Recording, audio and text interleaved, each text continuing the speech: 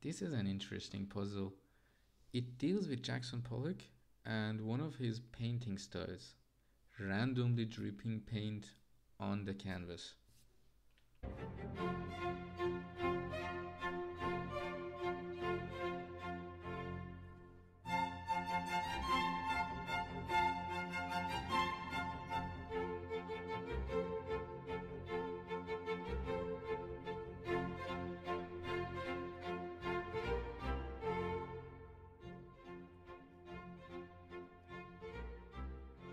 Okay, now let's focus on the puzzle itself.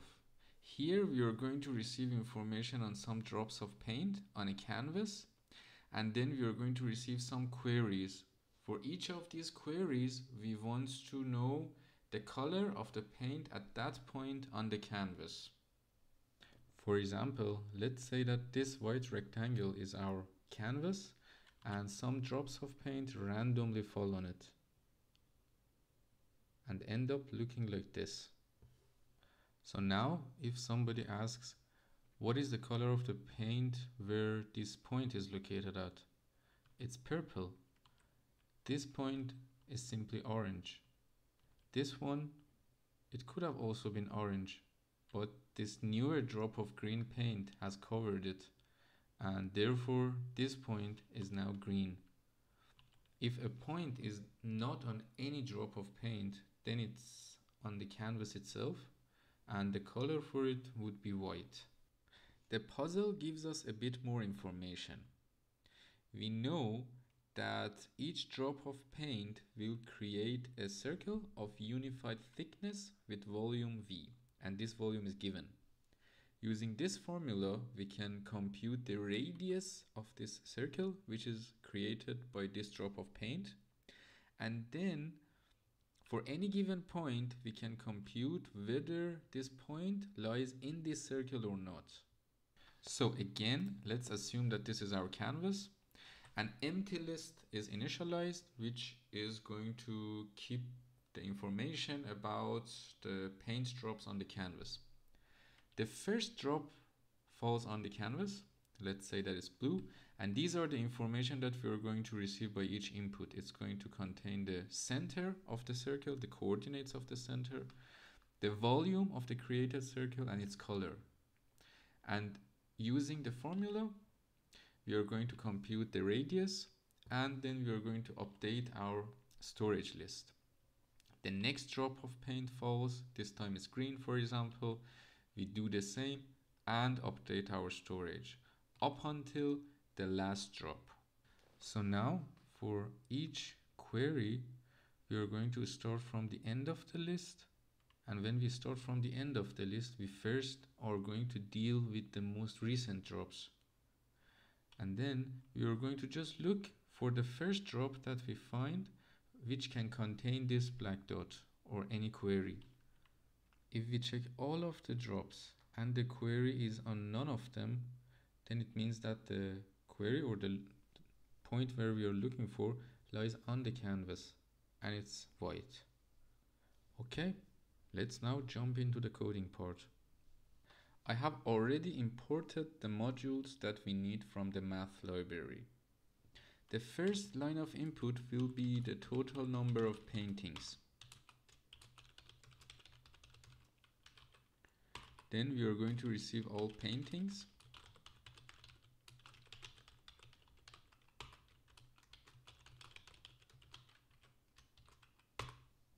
For each painting, we are going to first receive the information about these drops of paint.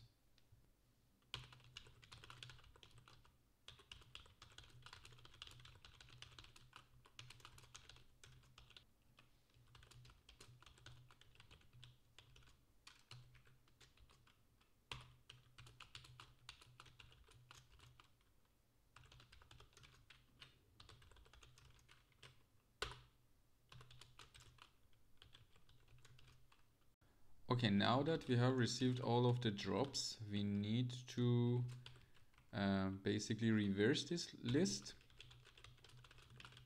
because we are going to start looking from the end of the list. Now we need to receive all of the queries.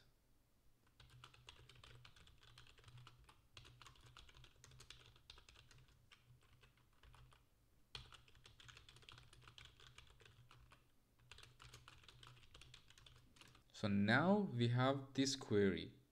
We are going to check all of the drops to see whether this query falls into any of them.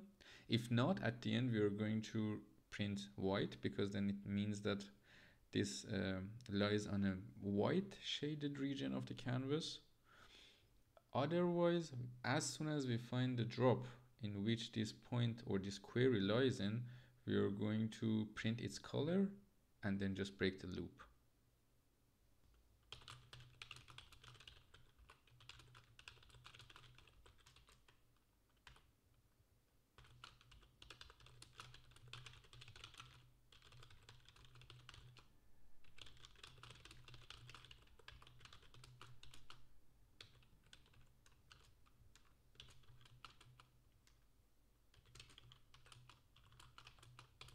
So basically for each drop, we computed the distance between the center of this drop and the current query. And if this distance was smaller than the radius of the circle created by this drop of paint, we would have said that this point or this query lies in this drop of paint. Otherwise, at the end, we would just say if none of the drops match to the coordinates of the given query, we would say that it actually lies on a white place on this canvas. Let's test the results. In the puzzle, we have only one input. And in this input, we have information about just one painting, which has 3 drops of paint. The first one is blue. Next one is red. The final drop is green. And we are going to have 3 queries.